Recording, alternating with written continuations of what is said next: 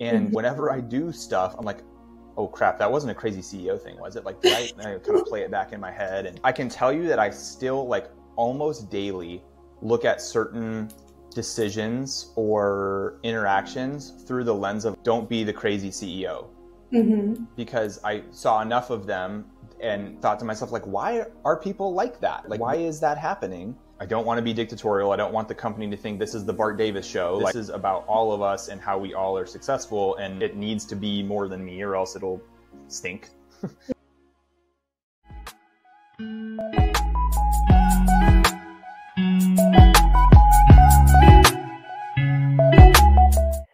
Well, I'm excited about this conversation today. I love having the conversations with entrepreneurs who are really self-reflective about the different sides of us that help grow and scale businesses. So today I have Bart on with us, and he is a part of a community that I'm also a part of, the Entrepreneurs Organization, and something they do really well is scale trust.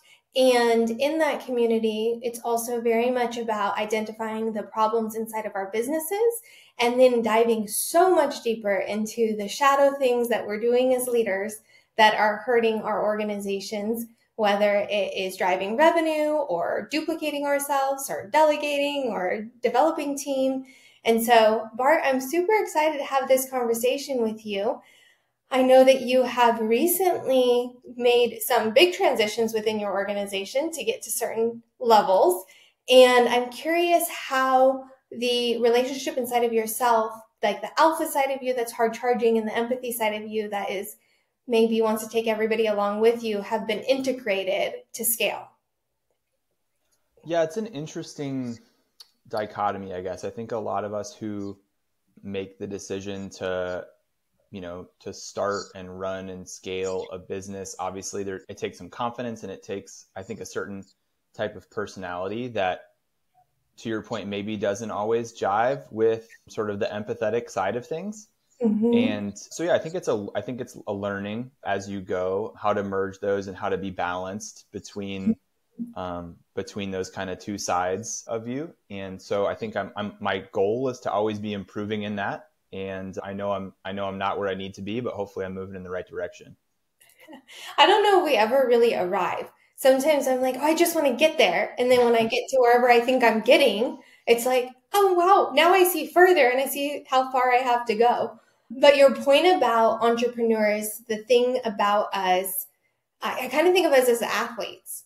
Like professional athletes have that factor that makes them sometimes challenging to interact with, but it also makes them so magnetic and high achievers and make big things happen.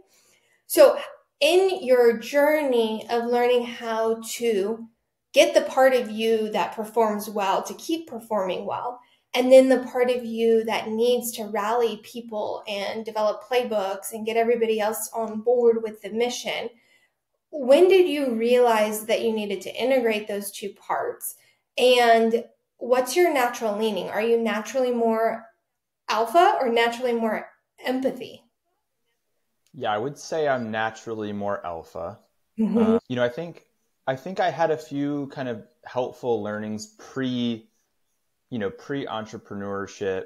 It's just as far as managing people and teams, to where it took me a little while to realize that because I have always been so like career oriented and I want the next thing and I want to do better and bigger, I just kind of assumed that everybody felt that way. And so at one point in time, I had someone on my team who was just an absolute rock star accountant. And therefore my assumption was they want to be a rock star controller or CFO or, just again, kind of keep that progression moving.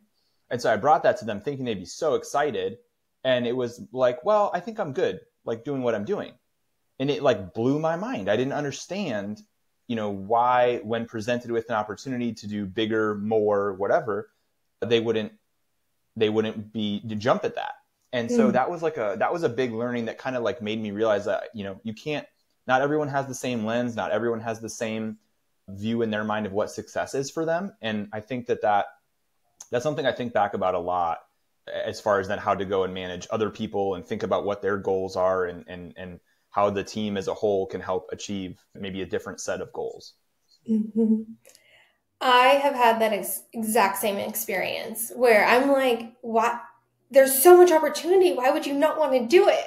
And some people are really very, very content with just doing, living in their current zone of genius and having a lifestyle that allows them to not take a lot of their work home with them, to be more present in moments, and to grow in their maybe 1% way that they choose to do it, which is totally okay. And there's nothing wrong with it.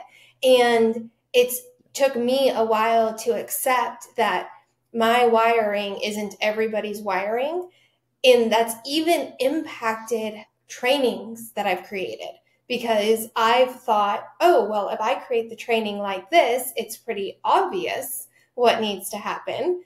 And when I realize that people do not have that same lens, I have to slow down my alpha and let my empathy come in to really connect with the team and people around me in ways that really meet them where they're at. Have you found that same journey as well in scaling your business? Yeah, I think so. Yeah, I mean, again, on that, on the people different having, people having their own goals and visions of success, and I like what you said, like they're living in their own genius. Mm. I feel like it's been like a learned skill or learned behavior to try to identify those things and to let people thrive in that, even if it's not, again, the way that I would thrive or how hard I would charge or whatever. So yeah, I don't know. Again, I don't think I'm there. I don't think I wouldn't call myself good at that stuff, but I know that I'm better. And I think that I know how to try to keep improving. So again, I feel like if I'm, as long as I am aware of the fact that it's a weakness, that hopefully that means I can slowly improve at it. Sure. I think society, like the hustle culture and everything makes being alpha feel bad. But I have found that my alpha has generated a lot of amazing results in my life. And also, I have found my empathy has also created a lot of results in my life. I don't think if we're 100% empathetic, then we're 100% giving all of the time, and we can become a doormat. So, how has your alpha been really advantageous for you? I think, and I might be equating alpha and confidence a little bit too much, but I think just again, and this predates starting a company, but I have always felt like there's no reason for me to not go after the next thing. Mm-hmm. And so if the next thing was a promotion, or if the next thing was sign a new client, or if the next thing was eventually start a business, there's very little kind of chatter in my head to say don't, or what if I can't, or of course I might fail at it, but I guess maybe it's a comfort level with that I feel like is a big part of this.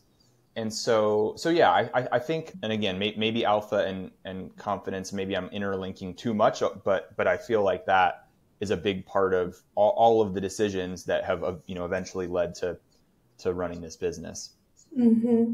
I kind of think of my alpha as my doer, and I think of my empathy as my dreamer. Sure. Like I dream of a way that I could be of service to people, that I could be of service to myself, my team, whether, what product I could put out in the marketplace that would be of value, and then I would be able to get monetization from.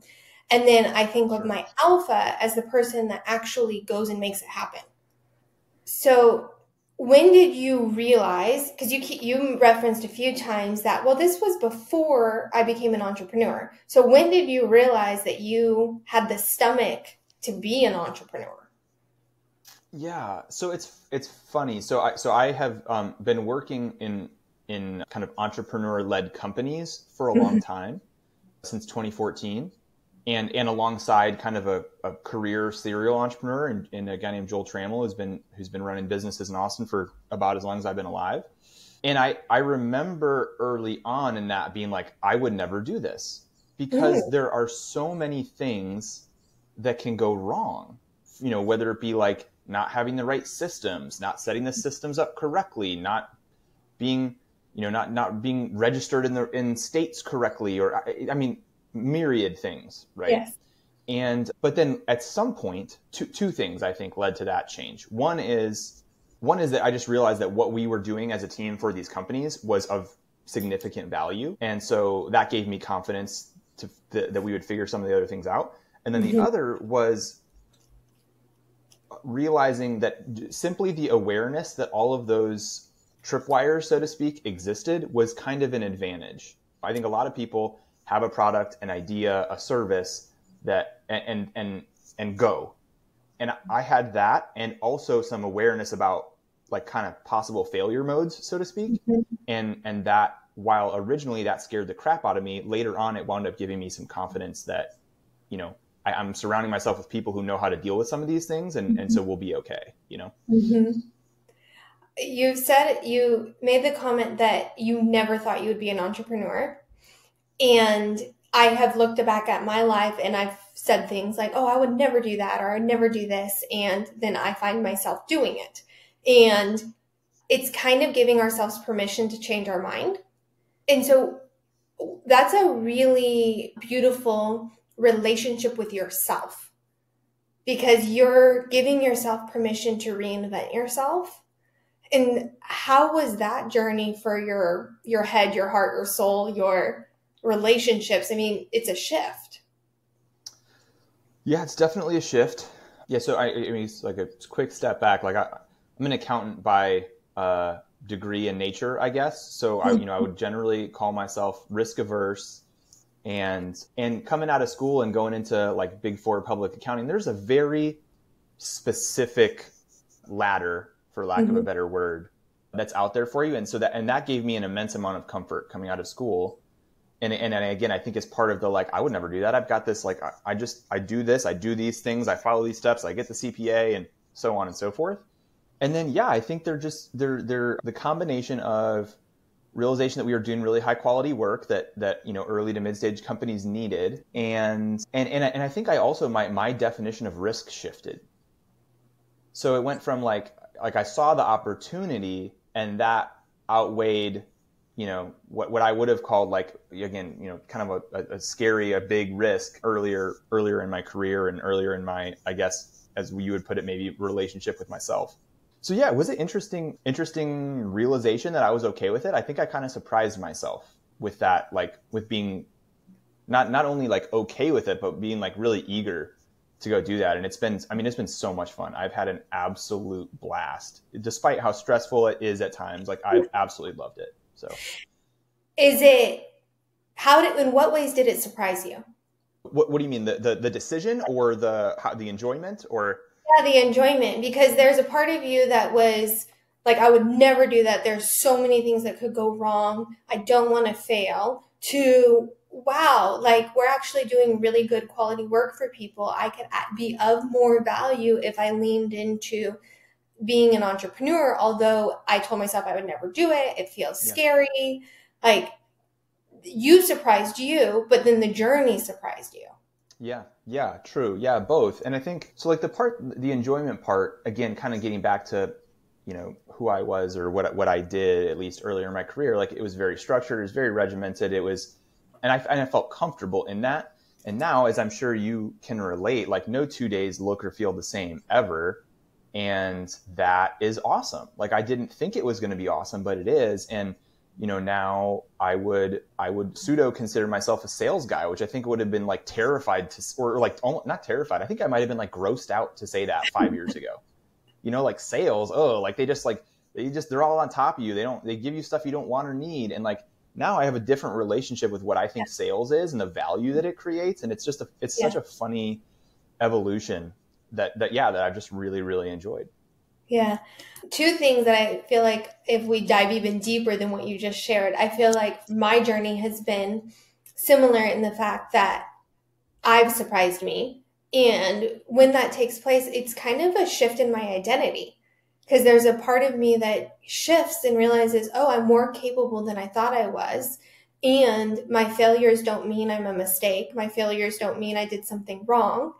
And then when I have to make that, when I redefine my identity, and then embrace the journey, because the journey is the same. The experience is really different. You know, we make revenue, we lose money, we hire team leaves, we do things. It's the same for every business. Sure. And it's the leadership of what we associate to the actions that really change our organization. So there's storytelling that we do to ourselves. Are you aware of that whole part inside of yourself that is transpiring? And if you are you just kind of going with the flow or dissecting it? Because you're analytical, I mean, by nature. Yeah, I'm definitely not dissecting it. Okay. I can tell you that, because I don't know if I would ever calm down or sleep if I was really, you know what I mean, delving into that in my own brain. It's funny to hear you describe it as like storytelling to yourself. I don't think I wouldn't have framed it that way, but I totally understand what you're saying. Mm-hmm. And I think the person who I think I did that to, and it was, I guess I didn't do it to myself. I did it to my wife during the decision-making process of, you know, going from working for small businesses to being a small business, I guess. I think I told her every day that I had a new decision about, you know, like, oh, I'm going to go work for this company. I'm going to go work for that company. There's this entrepreneurial thing I could do. No, I'm not going to do that. And I thank God I drove her nuts, I'm sure. But I guess that was to keep, you know, so that I wasn't doing it all in my head. Yeah. And man, she was so relieved. Like, I don't think he even cared what the outcome was, but just that I was going to stop changing my mind every day with the decision to launch 512 Financial was, I think probably like a watershed moment for her, probably more than myself. But yeah, now that hearing it framed as the storytelling to yourself, I think back about that quite a bit. Yeah. Well, I think you're on the natural journey of an entrepreneur. You're figuring out what problem you can solve in the marketplace, what unique value you can bring. Do you even want to do that? Because you could do it, but it could not be energizing. And it could sacrifice your health, your relationships, your sanity. So much could be at risk.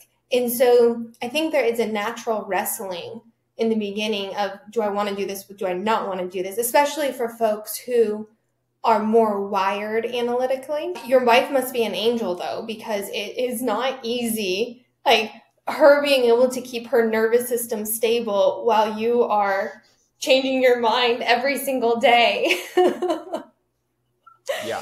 Yeah. I mean, yeah, I would not have handled that well if you reverse the roles. I can tell you that for sure. Yeah. So you launch 512 Financial, scale it quickly, because you scaled it 2-3 years, right? We've been in business for less than 2.5 years. Yeah. Yeah. So you scaled it really quickly. And what did that journey look like? Did you feel like you went all alpha just to get it off the ground and then flew back into, like, we need to recalibrate? Yeah, so it's interesting. I don't know if you've ever, I think of, so it's still so short, so I'm not trying to pretend like I've, even close to got it figured out. If you've read the book, The Hard Thing About Hard Things by Andreessen Horowitz guys, one of the things that I think about a lot that's in there is that, like, the wartime CEO and peacetime CEO. Mm-hmm. So 2022, like, which was our first, full year of operating, like, things just went really well. Market was strong for what we were doing. People were hitting me up all the time. Like, we weren't doing anything outbound. People were just, LinkedIn, email, whatever. Hey, I need your help with this. Sure, I'll let me hire so that we can help you. And I would say I was, like, very kind of alpha in that year. And then 2023, was much more challenging, at least for us and for our clientele, which is predominantly technology companies. And so I felt like I had to be sort of more wartime CEO. I had to, manage what that was going to mean for the business. We can't just be, I have to be cognizant of what the difficulty means for our people, but I also have to be cognizant of what these difficulties mean for our clients, some of whom are having to let people go, and what that means for our contract. I mean, all right. Of it. And so I would say, like, even though I don't think it suited me very well, I think that I went from, like, peacetime to wartime. And I think that I went from alpha to empathy a little bit from 22 to 23. And then hopefully 24 will be a better kind of meld of all of that, but I guess we'll find out. Yeah, to integrate the both of them. Yeah. What's beautiful though is that you have the range. The range to be able to go hard charging and show up for the task at hand, and then also to pull back and be empathetic. You have the range, and that gives us the tools to be able to be more integrated.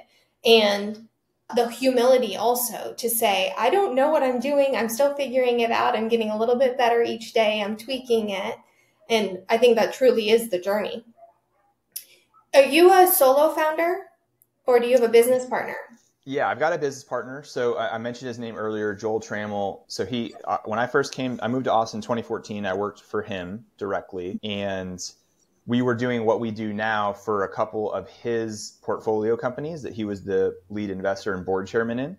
Mm-hmm. And he was instrumental, like along the way in some of the kind of development areas that I described. Like in for one, and every 6 months probably he had he asked me what I want to be when I grow up, and I can't tell you the number, just like that conversation with my wife, like the number of times that answer changed was pretty much every time.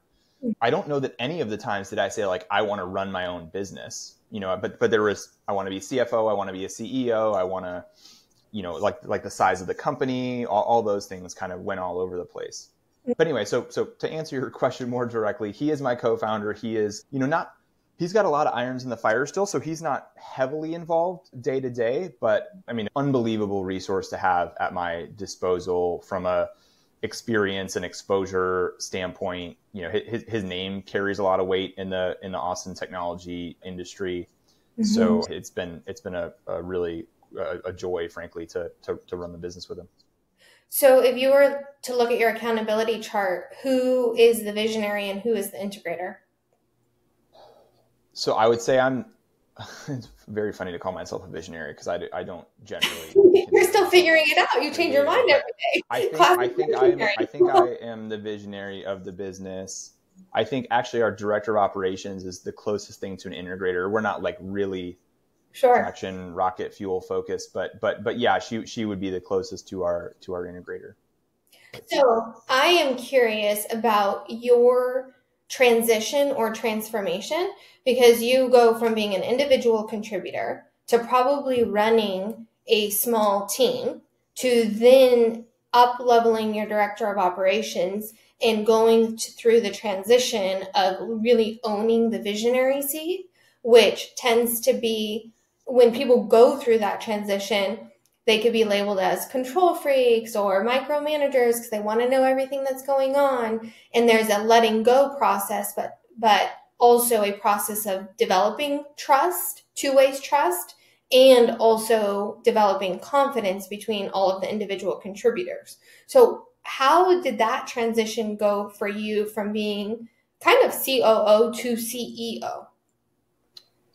Yeah, so I was in a really lucky place where my role from, let's say, 2014 to 2021 allowed me exposure to a lot of CEOs and a lot of C-suite folks in general. Mm-hmm. And so I got to sort of pick and choose things that I liked about how certain people did things and how I didn't like that certain people did things. And I can tell you that I still, like, almost daily look at certain decisions or interactions through the lens of like, don't be the crazy CEO. Mm-hmm. Because I saw enough of them and thought to myself, like, why are people like that? Like, why is that happening? And mm-hmm. so whenever I do stuff, I'm like, oh crap, that wasn't a crazy CEO thing, was it? Like, did I kind of play it back in my head? And so I think that all of those interactions over those 7 years, I think, is kind of what prepared me to start to take on more of the visionary role, B, put the director of operations into a place where I felt like I had been at times, and then, treat that person and the other people on my team like the way that I enjoyed being treated by some, or the opposite of how I didn't from others. Mm-hmm. So I love that you had all of the experience and insights from watching CEOs. I think there's so much value in seeing people do it well and then seeing people struggle with it.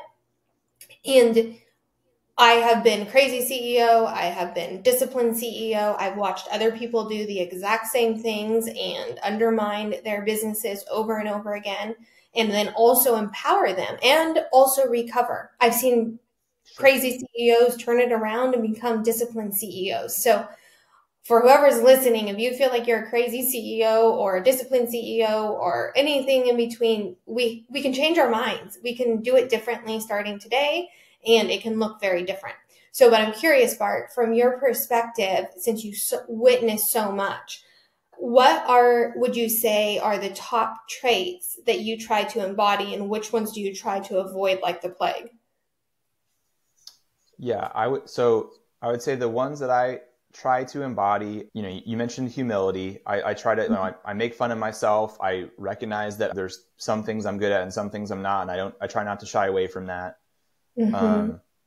I try to be decisive without being dictatorial, if that makes sense. Mm-hmm. I think a thing that can really hamstring a business is indecision. Like, mm-hmm. I'm going to make choices. I'm probably going to make some wrong ones. And then to your point, hopefully on the wrong ones, I can recover from them. But mm-hmm. I prefer that to standing still. Mm-hmm. Getting back to the whole topic of the empathetic versus alpha, like I recognize the need to relate to people, and I enjoy it, even though it's like it feels secondary at times. Like I know how important it is and I genuinely enjoy it. It's just like you have to remind yourself to do it sometimes because there's so mm-hmm. much going on. Mm-hmm. So yeah, those are the things I kind of try to emphasize or embody. Mm-hmm. And then I guess you really invert those things for what I try to avoid. I don't want to be wishy-washy on my decisions. I don't want to be dictatorial. I don't want the company to think this is the Bart Davis show. Like, this is about all of us and how we all are successful, and it needs to be more than me or else it'll stink. And then I think the other one that I really, really try to embody that I think comes from seeing it in practice and attempting it and failing is transparency. Like, transparency doesn't mean that you tell everyone everything all the time, but you share what you can and you share things that are relevant and important, and without freaking people out, which is mm-hmm. which is kind of a delicate balance sometimes, I think. Mm-hmm. One word that I feel like encompasses a lot of what you're saying is to be authentic. Just to show up saying, this is our vision, mission, values. This is what we're trying to achieve. I'd love to take everybody with me. We're probably going to get some holes in our boats at times. Sometimes we're going to be rowing not in the same direction. We're going to have some tough conversations, but we're just going to sit in the boat, patch our holes, row in the same direction, and figure it out. It's speed of the leader. And I'm curious your take on that. That term or that motto, speed of the leader. I've been reflecting on it lately, because speed of the leader means the pace that the leader sets, the organization goes. And sometimes when I used to hear that, I thought it meant put more gas, like just speed of the leader, like pedal to the metal, let's go. And now I'm realizing that may not be the entirety of that statement. It could be that we do need to have pit stops, and we do need to have maintenance, and we do need to have things that are a little bit more integrated for the whole, for the long-term journey of it. How do you, as a leader, figure out that pace? Yeah, I think another kind of angle on the speed thing is urgency. Mm-hmm. Like, I think there are times that I work with a great deal of urgency, and then others that I try to like make note of the fact that although I could go do it right now, it's not the thing that's going to, move the needle the most. I think it's like the Eisenhower matrix, right? Mm-hmm. Kind of the 4-box window of like urgent and important, urgent but not important, important but not urgent, and not important and not urgent. Mm-hmm. And it's like so simple, but I try to put things through that lens, and that dictates a combination of urgency and speed. Mm-hmm. And so yeah, I hadn't heard that term, speed of the leader. It makes sense to me though, and how important that is to kind of figure out like what's the pace of the engine, so to speak, for the company. Mm-hmm. And yeah, I think I try to think of it more as like what is and isn't urgent, and apply, I guess, pressure or speed based on that. Do you tend to be more gas I mean, alpha, I feel like tends to I be think more so. gas. I Yeah. think that's my natural inclination. Yeah. Hmm. I think that's typical. So most of the visionaries and CEOs that I interact with, they're all gas. And then I work with their integrators to set pace. Because, and so like your director of operations, I'm curious his or her role in helping you not go too fast or encouraging you to take a little portion of the road slower or a portion of the journey faster. Is there that dynamic between the two of you? Yeah, very much so. I think she's very, so I guess one step back, like the original purpose for bringing her in is, almost everyone in the business is client facing, revenue producing, whatever you want to call it. Mm-hmm. And it can be tough to be in that mode like all the time and not have someone or people who are focused on like optimizing processes, improving training and onboarding and all of those types of things. Mm-hmm. So that was why we brought her in the first place. And then it became apparent that she was like such a problem solver. And so she kind of naturally fell into that integrator role.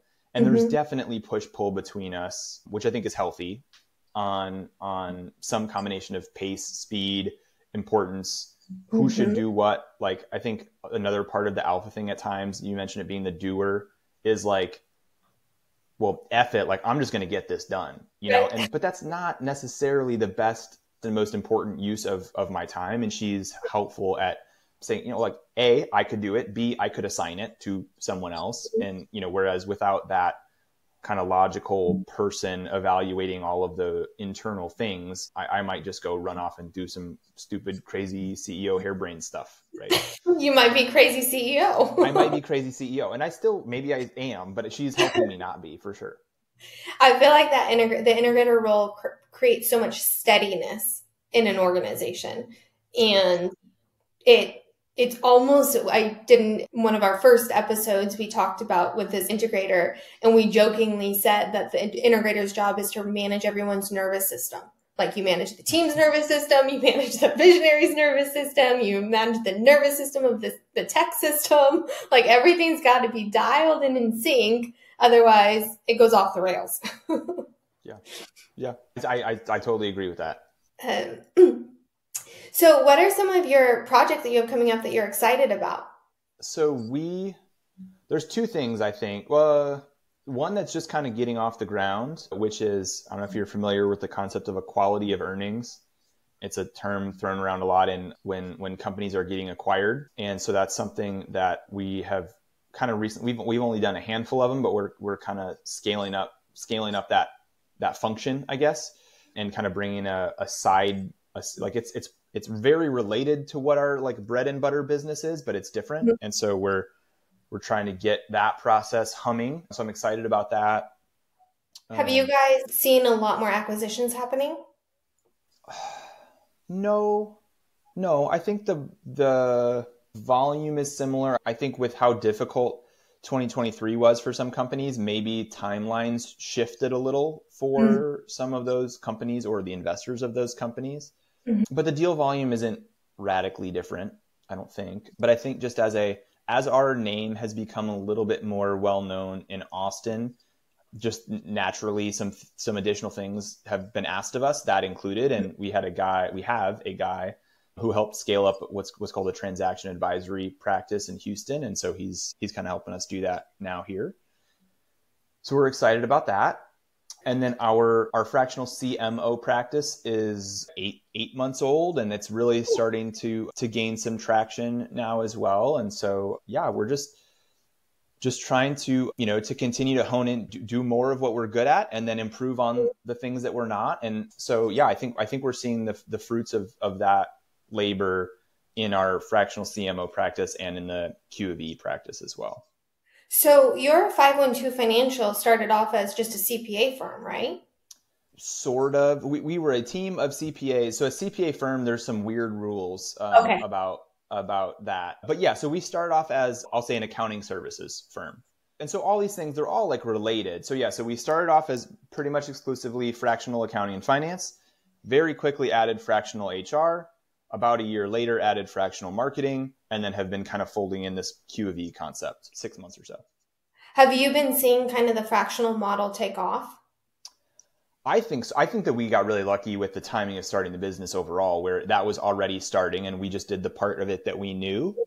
But it's, I mean, to me, it's, of course, I'm on my soapbox, but it's so logical to me to have this concept where for some of these, for companies that are, you know, let's say $1 million to 15 million or something like that in revenue, where typically companies that size are not going to have the resources to have like really experts in finance, marketing, whatever. Like certainly very high quality people, but like it's expensive to have experts in those things. Mm-hmm. And so to get them for 10 hours a week or 15 hours a week or whatever, just makes so much sense. And then you can hire people to scale up with them and execute on the vision and the strategy of a marketing expert or a CFO or whatever. And so, yeah, so I think it was already starting to become more popular 2021, 2022. And it feels like that has continued to take off, and then in more areas than we kind of realized starting out with accounting and finance only. So scaling the fractional model, have you ran into probably different roadblocks than maybe a non-fractional model? And I'm curious the impact on like resource management, capacity, middle management type thing. You guys probably invested quite a bit of time figuring out the organizational structure for that model. Yeah. I mean, so Joel told on day one, he's like, you will always have this problem. You know, you're either going to have too much work and not enough people to do it, or too many people and not enough work to do. Like that is just the nature of this beast. And so we're doing everything, to your point, that we can to optimize that, but it's never going to be perfect. People are either going to be really busy or not busy enough. And, you know, there'll be margin swings according to that. But yeah, so, you know, it started off, everyone reported to me. And then we kind of built some tiers in between for who, you know, to optimize how those people are supported and to make it that I'm not a bottleneck for everyone. And so, yeah, you know, still doing our best to make that better. But I think we definitely have spent a lot of time thinking about that and doing our best to optimize it. Mm-hmm. Yeah. So a couple more questions. How would you define success? So something that I think gets talked about a lot in like the EO type circles, you know, I just fell into the trap myself of like, you know, bundling companies based on their revenue, right? So there's the saying around EO circles is revenue is vanity, profit is sanity. And so I think if you had asked me that question a while ago, I would say, oh, like we have to be 10 million in revenue and doing this and that. And now I'm real, you know, I have seen and realized like 10 million in revenue doesn't necessarily mean anything, of course, depending on what your expenses are. And then depending on how, you know, how your people are doing. And so I guess that's a roundabout way of saying that success is fulfillment. And so some people, like, they're fulfilled because they made a lot of money.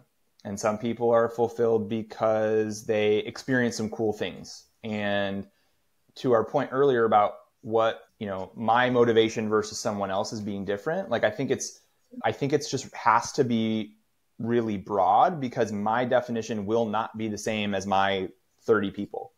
And so I have to celebrate a wide variety of successful things. So I will celebrate when we have new customers and more revenue and all those things, but I also celebrate that in 2 years we've only had one person leave the company. Like that's a huge success to me.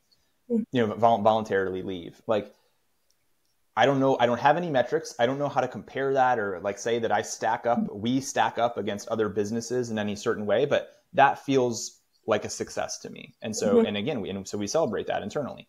So yeah, I guess success means lots of things. I don't and I won't, I don't think, have one definition anytime soon. Well, it sounds like the one word that sums it all up is fulfillment. It's fulfilling to you to have the profit margin you want. It's fulfilling to you to have the type of team and culture environment that you have. Those things all fulfill you. And based on that fulfillment, you feel successful. Yeah. Yeah. Mm. Adequately. So that people, was well, well paraphrased. well, it's what you said. So if people wanted Dang, I'm good. Man, I'm yeah, good you are good. If people want to connect with you, where could they find you? Yes, I'm pretty active on LinkedIn. We're a B2B business, so the majority of our still somewhat nominal marketing efforts occur there. I'm on it a lot. You can find my email on our website along with lots of good info. But yeah, so I'd say like LinkedIn and our website are the place to A, get a hold of me, and B, find out info about the business. Okay, awesome. So that's Bart Davis on LinkedIn and 512financial.com. That is Awesome. correct. It was a pleasure chatting with you about your journey into entrepreneurship, how you've integrated your alpha and your empathy, how you're owning your not crazy CEO seat and making some big things happen. So thank you for being on. Yeah, thanks for having me, Staci. It was a pleasure to speak with you today for sure. Yes.